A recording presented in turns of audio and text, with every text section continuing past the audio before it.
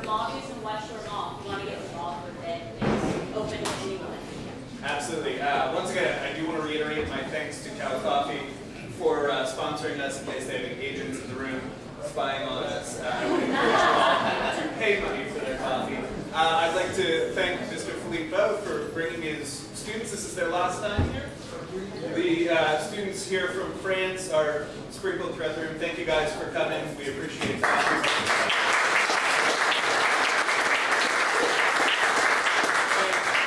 Great businesses that you've seen present here, if you'd like to get them a new market over in France, I think they would appreciate that. I'm going to kick it over to Chris with SeniorSource now. I will get your PowerPoint set up, but take the other end of the age spectrum for us.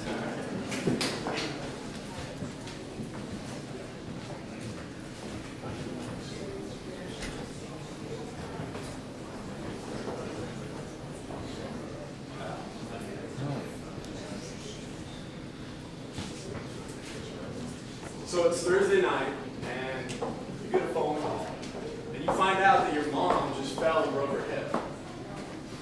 And the hospital doesn't think she's going to be able to return home. But she may have to move into a nursing home. So what do you do?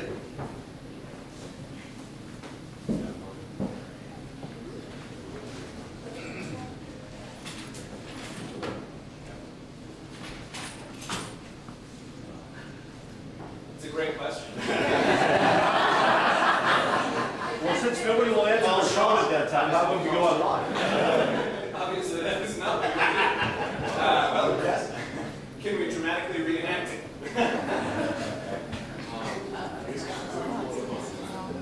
Sure. And we won't count this against. Already paused it.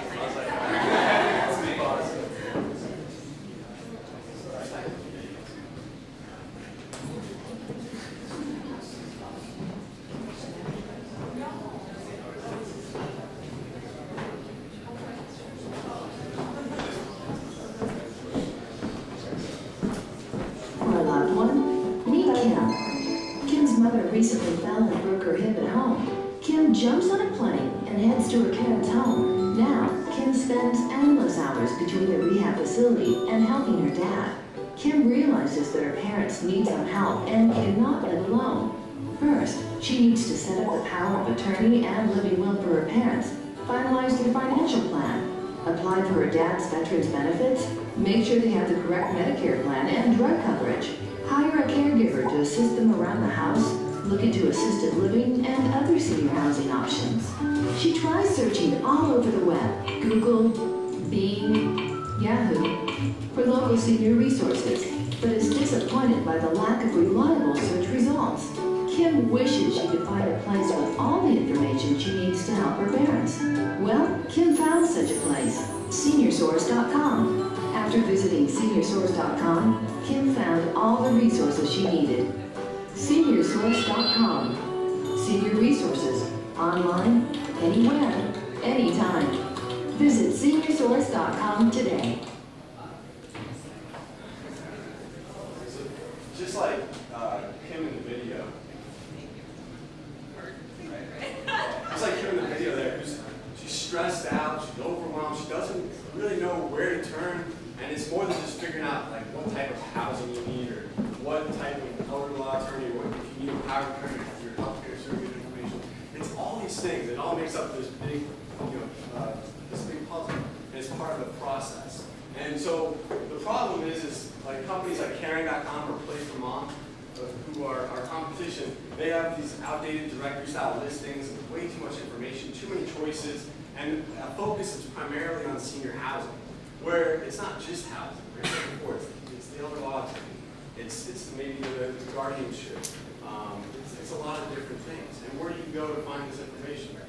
But what makes us different is that we actually will match people with local senior care resources based on their needs, but based on things like their level of care. What is their budget? What timeline do they have? And maybe what preferences do they have? And also, what kind of insurance they have? We'll match them up with the right provider based on some of those things. We work with, in doing so, we created a step-by-step solution to this process, which takes all the craziness and and brings it into a 5-step process. Now the first step, be proactive. We always, 90% of the time, we pass this step because of a crisis situation. But for those people who are pre-planning or planning early, we'll help them with early detection and maybe signs of, does mom and dad need help in their home, or is it time to move into assisted living? Step 2, we'll take a look at their legal needs. We'll find out, do they have a power of attorney? Do they have their healthcare surrogate information? Do they even know what the difference is? And we'll help them find the right attorney in the area. Step 3, how do you pay for this care? What's the difference between Medicare and Medicaid? That term is often used. People are always like, well, is it Medicare or Medicaid? They don't know the difference. Does mom and dad have a long-term care insurance policy, or do they have VA benefits? Do they qualify? How do we know? So step 4, we'll take a look at what type of care they need. Should we find care in their home, or do we move into assisted living? What type of senior housing options are out there, and what can we do for mom and dad? And then step 5. Step 5, we'll go into the different resources. So not just the housing or the care or the financial part of it, but does mom and dad need hearing aids, or does mom need on oxygen? We need to find a medical equipment that's plugged in. Well, we'll help them find those resources in their local area. So we work with providers such as home care agencies, assisted living, independent living, and I could just go on and on and on and on. But this is just a small sample of the people that we work with on a daily basis. So really what we do is we put caregivers and families who are caring for their loved one, and we help them make better decisions, better informed decisions. And as a result, we provide providers with high quality leads. So how do we make money? Well, it depends on a few things. We're a subscription-based company, so we charge anywhere between $50 to $500 per month. And it depends on a lot of variables. The industry, whether an elderly attorney or assisted living facility. It depends on the search volume in that area and the geographic location, and the demographics of the density of that area. So where are we at today? Right now we have 300 providers in the state of Florida. We're moving into Denver, Colorado. We expect to have 600 new providers in the next year, or by the end of this year. And we're working on partnerships with organizations like Alzheimer's, AARP, and Department of Affairs. So, I guess we're going to roll the questions? Yeah. So,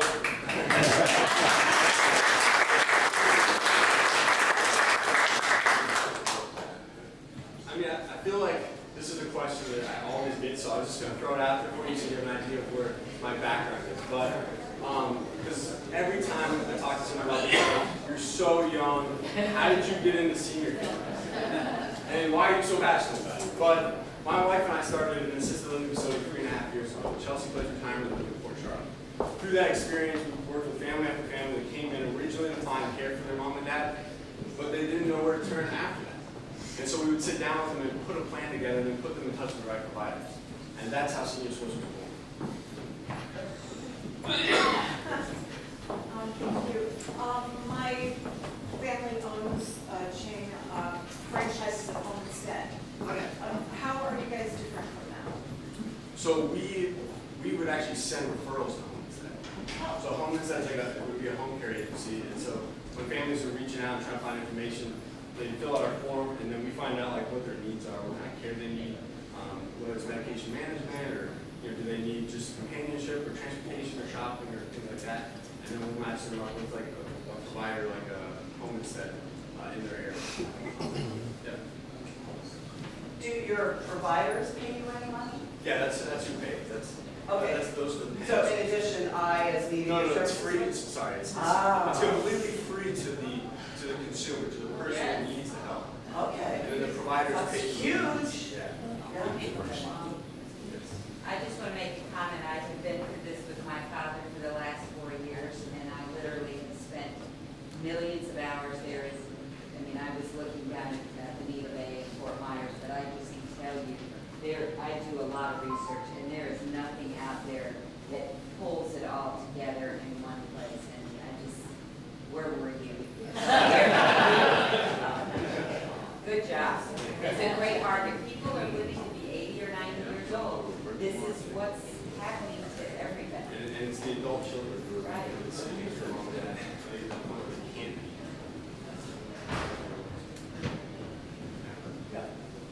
It's a great providing side of things, but when you have a provider providers paying you for it? How do you verify the integrity of them?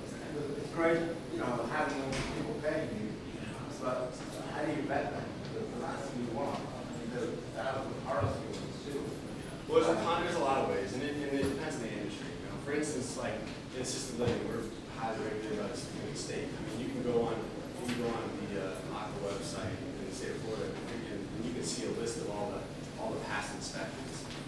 Same with Medicare certified agencies or nursing homes. So there's a way to be, you know, like a nursing home or assisted living facility couldn't be under a moratorium. They couldn't have certain, and like this goes into like a lot more depth, but they couldn't have like certain deficiencies against them, because then we couldn't have them do one of our providers. So that's my question. Can you do all that vetting beforehand? Yes. Yep. Thanks, Chris. I'm on an adult medical daycare here for and I go through some of your competition actually to try to get some referrals. One thing this gentleman was talking about, I've been in healthcare for over 20 years. It gets around. It gets around rather rapidly. A lot of doctors know who the good guys are and the bad guys, as do the social workers and hospitals. So whenever somebody's in that situation, you know, they have an on-view, they certainly should be going to their primary providers to find out who's who in the area. And I know that one thing that was touched on was about reimbursing you. That's a big relief for a lot of families is not shutting out one. You know, 10,000 people a day every day until 2030 are turning 65. 1 out of 3 of those are going to have Alzheimer's. If you're over 85 or 50 shot, you're going to have it. And you know, when you get those, when you try to wrap your hands around those numbers, they're just going. I mean, that's a lot. We haven't even thought that way. Yeah, no, so I look forward to this. Ladies first. Do you have on your resource list some way of ranking like the news list where you can actually have the public? Yeah, we're actually working on that. Like we're working on a system really that would crawl the internet and then actually pull together all that information that's exists already, and then we based on like Google Plus reviews, Caring.com reviews. So instead of us having to bring in all those new reviews, we would just pool together all the reviews that exist already. And since it's public, pull them onto our site, and then based on certain based on maybe reviews, based on inspection reports, and based on this, we come up with a quality score that they're bringing. What type of credentialing does your company have for you? What's that? State licensing credentialing. Are you certified senior advisors? Are you? I'm actually, yeah. I mean, I'm not. I don't have the CSA designation yet, but I've worked with families hands-on that process so many times. So I guess that's where my experience comes into play. But I actually am taking the test for the CSA, just to throw it out there. As far as what we do from a company standpoint, there's no regulation. It's all we're doing is a referral agency, and all of our members from other offerings, this is living, so they just pay a monthly fee like a listing. But instead of being a directory, we're actually sending them leads, and that's why the cost changes per the area, because the leads are different, and the company's being charged more. Assisted living may cost like $8,000 a month up more than Boston, versus down here like $3,500 a month. So the paying sources, the providers are paying. Yes. Going back to the vetting question. Sure. I had the experience, my family had the experience with my mother, where she went into a facility for rehab, but eventually was transferred to the long-term care side of things. Yep. The rehab facility was very, very good. The long-term care was sort of a nightmare. Does your vetting process allow for that type of granularity where you're able to identify specific issues within a single facility? Yeah, I mean, all that information is public. I mean, nursing homes, like you're talking about, the skilled nursing facility, they've gone from what used to be all long-term care to now being like 80-20 or 60-40 as far as like part of it being rehab and then part of long-term care. And they typically have about a 1-week inspection from the state. And in that inspection report is a ton of detailed information that you can find online. that information as part of our vetting process, which already exists. We can find it on the ACA website, which is the state of Florida website. But is the consumer then able to see, you know, the difference between these two wings of the same they're facility? both actually, when they're going through the inspection process, they're being inspected based on the rehab side, and they're also being inspected based on the long-term care side. So like those reports would pull up, like when you pull up that facility, they would both be in there. Those parts. And you would see, I mean, you would actually see everything from like food service to the care side, to the administration of medication side, to the paperwork side. You would see all that stuff. Yes. You said you had a number of providers. How many users? Right, as far as consumers coming on. Right now we have somewhere between, I think last time I checked, it was like 2,500 per month in here in Florida. But a lot of our traffic too is coming through, like we have PPC campaigns that we've set up. So basically we're driving the traffic off of like Google, Bing, and Yahoo. And some of that traffic is not counted. So on those are averaging probably somewhere between maybe 4,000 to 5,000. Organic, maybe about 2,500. So is it the actual patient themselves that's coming? Is it the family? 99% of the time it's the adult child. I mean, in most cases, it's rare. The other situation you find is that maybe you have the spouse who is taking care of their spouse, but there's one of them is more independent than the other, is trying to help them out. Chris, great presentation. And being that I'm in the same space, I'm a medical social worker, I can tell you you're providing a great service. But when families come to you, how labor intensive is it to talk them through the process? Because you're talking to them about the guilt of putting their parent in a nursing home and all the change that go with that. How do you handle that? Well, I mean, right now I do most of the consultation over the phone. You know, my team is mostly on the technical side, but I mean, I don't know if, I think that's just, that was God's gift to me, I guess. I don't know. I mean, the reality of it is that like I just have a knack for being able to like help people feel comfortable. So that's I found to be my strength is being that person when the family's calling in is just helping calm them down. Just let them know, hey, it's gonna be okay. We're gonna put a plan in place and everything's gonna be fine. You know, so. I think it was a great presentation and it's a wonderful service, and I echo the sentiment that was shared before. Where were you when I needed you? I went down this road with two elderly parents, and I saw this aged fleet about 10 or 15 years. So I guess my question, and if I was going to come to you now, what I would ask you was, I think it's great that the consumer doesn't pay and that the provider pays, but how do you structure your payment from the providers, and how do you provide your consumers with a sense that you're not sending you over there? Right. Just, I think you know where I'm going with that, sure. and that would be a question that people would ask you. Are you just sending me there because you know you're going to get a good payment from them, and they're very reliable, So- and you send them a lot of money? And I think that's the problem with our competition, because our competition is paid, like, so for instance, the place for mom, like when they move someone into an assisted living facility or they're sending that referral over and that person moves in, they get paid then at that point in time.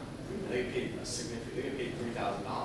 Like, so their whole idea is basically get this lead moved in, that's how we make our money.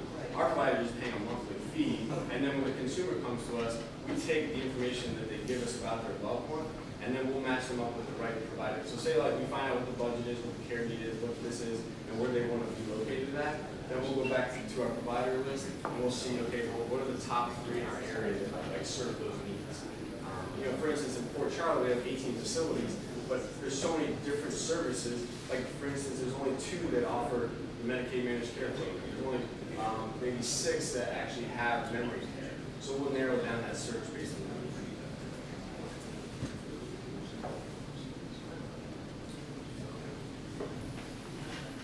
Yes. So I assume you don't refer anybody to a facility that's not a provider on your list. If you know that X facility is really where these people need to live, but they're not a provider. Awesome. Okay. Right now, we're at that stage where it's all about the customer.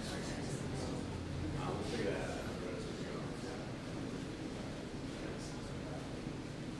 Probably doesn't make sense, obviously, with your current company, but is the kind of back-end operation of your site scalable in such a way that it can go into a completely different industry. So like if I'm buying a car, right, I need to look at prices for cars, I need to deal with maybe my bank for financing that car, insurance on the car, things like that. Anything that requires a number of different sources that I would like to see ranked by reliability and things like that. Because is the back end kind of designed to do that? Yeah, because the technology really exists already. It's just a matter of like, I think the harder, the labor intensive part is developing it so that like when we're calling the internet for that information, that when we're getting it back, we're putting it into, we're translating it to like fit somewhere on our site that makes sense for like what our service is. So like on maybe an assisted living facility, we would grade it by like the inspection reports, reviews, and this, like, so all those things would make up maybe our score. That could be transparent to those other industries for people that maybe better understood and like knew what was important. So you're developing this software platform yourself? My team is that. We have, so me and my wife are located here in Sarasota. And we're really like everyone calls us the care team, I guess. And then the other three people that work for us are in Denver, Colorado, and they're on the, one of the guys is managing all our Google like AdWords and put campaigns and all the traffic coming in. Another gentleman is kind of managing relationships that we're building with other advisors that we bring onto our team, and then we're hoping to raise around the funding again here in January for the teams, and then really develop out all that stuff that we want. When are you going to Maryland? I can give you a bunch of reasons. Hopefully soon. I think by next year we'll have a really good foothold on the process, and once we like really narrow down, I think Florida and the Denver area, the two markets that we're in now, I think that there'll be a point in time where we'll be like, all right, let's go. Launch it out to other facilities. Kind of similar to what Sean had just asked, have you found other verticals that are doing the same thing, but they're already ramped up in national or global in scale? That are doing, like when you said other verticals, like just other industries that our industry is doing that? Yes. Home services, there's a lot of different services people search for already. Have you found any of those that are already doing the same type of thing and have that technology built? I mean, there's a company called, the technology exists. It's just a matter of applying it to, the industry. Yeah. So the technology is definitely there. I think it's just a matter of like customizing it. There's a lot of websites now that have the ability to like crawl the internet, bring that information, bring it back, and then sort it out.